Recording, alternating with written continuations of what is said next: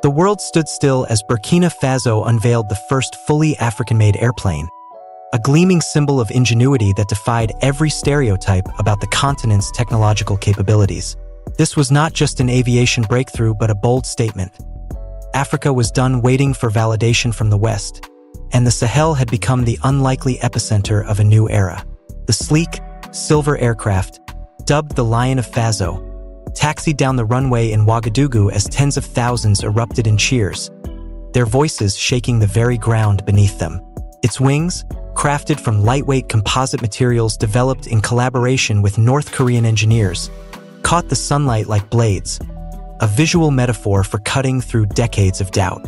Artificial intelligence powered its navigation systems, a feature that would later become the center of Western media's desperate attempts to discredit what they couldn't comprehend. The fuel efficiency rivaled that of Boeing and Airbus, but what truly stunned observers was the revelation that Burkinabe technicians had designed the engine from scratch. For once, the term African innovation wasn't a patronizing applause line. It was a fact, etched in steel and tested in the skies. Western analysts scrambled to explain how a nation labeled underdeveloped had leapfrogged into the future, their reports laced with a mix of awe and thinly veiled suspicion. CNN's headline, "Is Burkina Faso's miracle plane too good to be true?" summed up the condescension, implying Africans couldn't possibly achieve such a feat without deceit. The French Foreign Ministry's statement was even more telling, questioning the origins of the technology, as if innovation had a passport. Captain Ibrahim Traoré, Burkina Faso's firebrand leader, responded not with words but with action, ordering a live, unedited test flight broadcast globally. As the plane soared over the Sahel, streaming data to international aviation agencies, the whispers of AI fabrication dissolved into embarrassed silence. The truth was undeniable. This was homegrown excellence, fueled by partnerships with Russia, China, and North Korea, nations that didn't attach colonial strings to their support.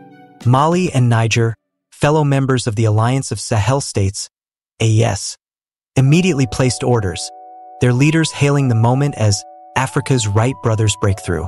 European diplomats, once dismissive, now scrambled to schedule urgent talks about cooperation opportunities, their sudden interest dripping with hypocrisy.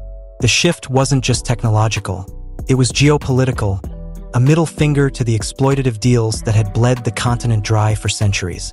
Traoré's speech that evening cut deeper. "We'll no longer accept 10% of the value of our resources, while others take 90%. 50-50 or nothing." In the halls of the Élysée Palace, aides reportedly panicked, realizing their cash cow, the CFA franc, uranium mines, and military bases, was slipping away. Meanwhile, in Washington, think tanks issued warnings about Russian influence, ignoring that Africa was simply choosing allies who didn't treat them as subordinates. The plane's success exposed a raw nerve. The West's monopoly on progress was over, and their playbook of sanctions and sabotage would no longer work. Young engineers across the continent began posting videos of their own prototypes, from solar-powered drones to AI-assisted farming tools, inspired by Burkina Faso's defiance. The Lion of Faso wasn't just a machine, it was a rallying cry, proof that Africa's future would be written by Africans, on their own terms. The roar of the crowd drowned out the engines as Burkina Faso's first African-made airplane lifted off the tarmac, its wings slicing through decades of Western-dominated aerospace history. This wasn't just a flight, it was a revolution, a middle finger to the world order that had long dismissed Africa as a continent of consumers, never creators. The Lion of Faso, as the aircraft was christened, gleamed under the Sahel sun, its fuselage constructed from a revolutionary aluminum alloy smelted from local bauxite, a deliberate snub to France's stranglehold on resource extraction. Every rivet, every line of code in its AI piloting system bore the fingerprints of Burkinabe engineers trained in Ouagadougou's technical schools, not Paris or MIT. Western journalists clustered at the edge of the runway, their cameras zooming in as if expecting the plane to sputter and fail, their headlines already drafted, "African aviation stunt ends in embarrassment." Instead, the aircraft executed a perfect vertical climb, a maneuver even advanced F-35s avoided, before leveling off and winking its wing lights at the stunned crowd below. In that moment, the narrative of African dependency shattered like the sound barrier beneath the plane's wheels. The cockpit's voice recognition system responded not to English or French, but to Moor and Diola, languages once banned in colonial-era classrooms. Russia had provided wind tunnel testing, China shared composite material blueprints, and North Korea's cyber warfare unit helped firewall the navigation AI from hacking. But the genius was unmistakably Burkinabe. When a German reporter shouted, "Who really built this?" Mid-press conference, Captain Traoré simply played footage of 23-year-old Aissata Ouagadougou welding the wing spar, her goggles reflecting the sparks of Africa's industrial dawn. The West's panic wasn't about the plane. It was about the precedent.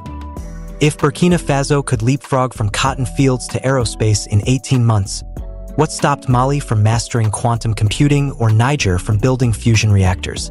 France's foreign minister hastily convened a meeting with Airbus executives. Their secret memo leaked. "We must discredit this before the CFA Frank Zone realizes they don't need us." CNN ran a cheer-in. Experts questioned safety of unregulated African aircraft.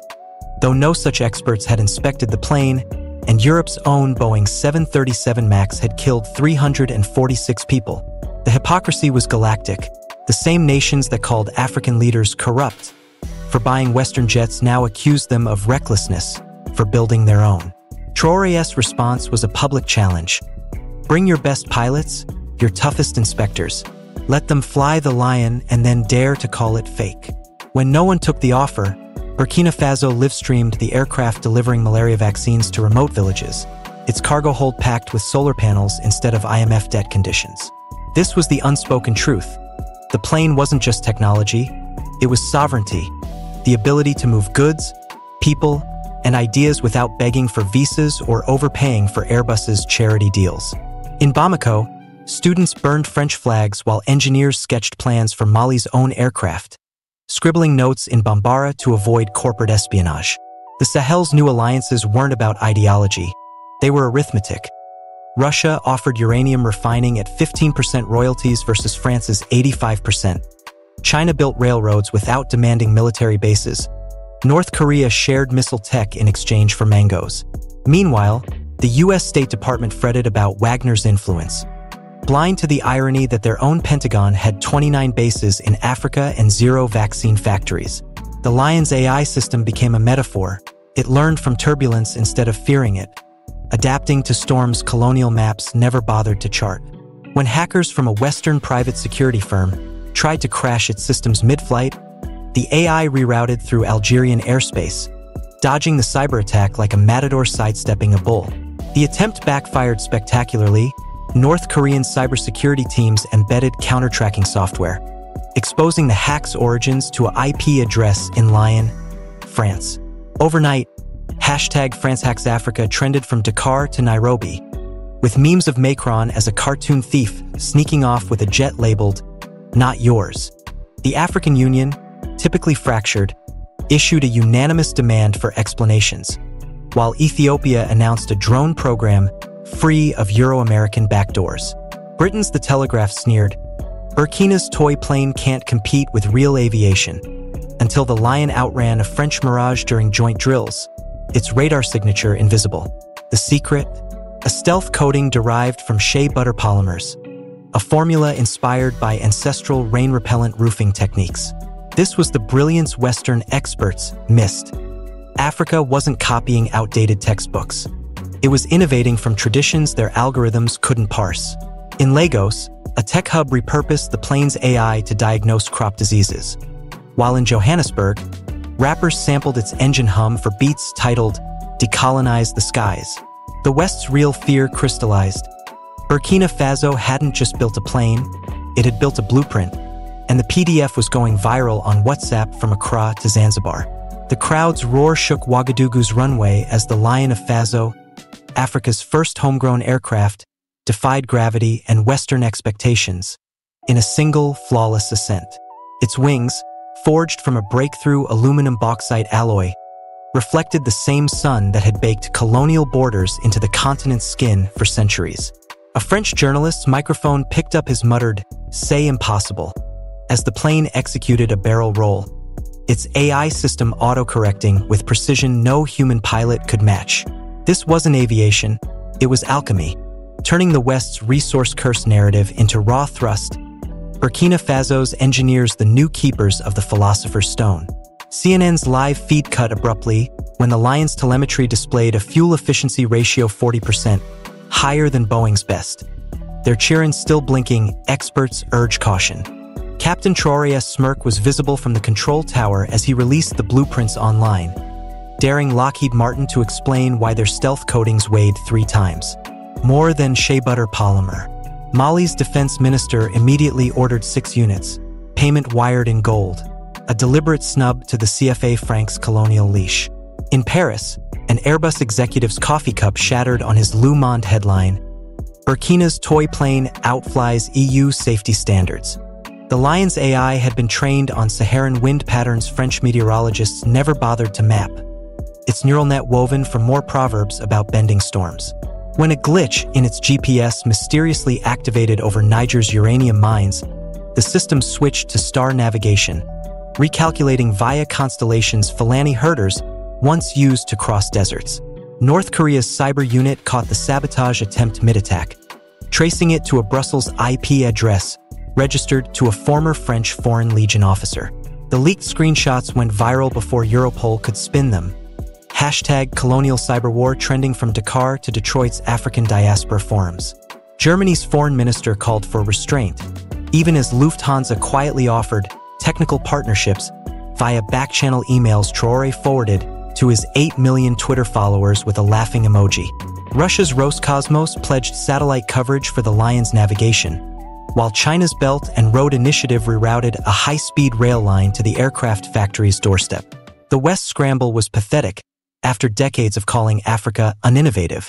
They now accused Burkina Faso of reverse engineering stolen tech, though no patent filings existed for a solar hybrid engine cooled by baobab tree-inspired fluid dynamics. At the UN, France demanded transparency, until Mali's ambassador played a 1962 tape of Paris denying Niger's request to process its own uranium. Some nations aren't meant for advanced industry. The silence that followed was louder than the Lion's sonic boom over the Sahel.